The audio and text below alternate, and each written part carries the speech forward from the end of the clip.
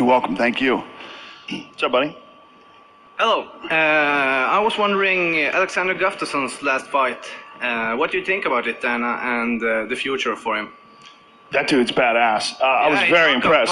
Cyril Diabate is a serious striker. Yeah. And the fact that he jacked him on his feet before he finished him off, I mean, very, very impressive. And very young kid. I think he's only 22. Yeah. You know, he's got a very bright future. That guy is, he's one of those guys you got to keep an eye on, for sure. I agree, and Joe and I were talking on the way over here too. These guys that come in at such a young age and do so well in the UFC, what you got to realize is the best guys in the world fight the best guys in the world 3 times a year in this show. And a kid that young, that well, you know, he's only going to get better.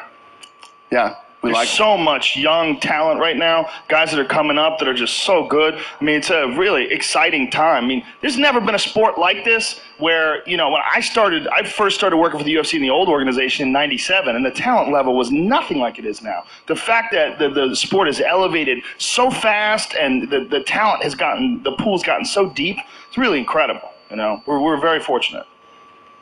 Yeah, thank you. Can I wrestle Joe Rogan, and if I win, you come to Sweden? Huh? Sure, get up here, bitch.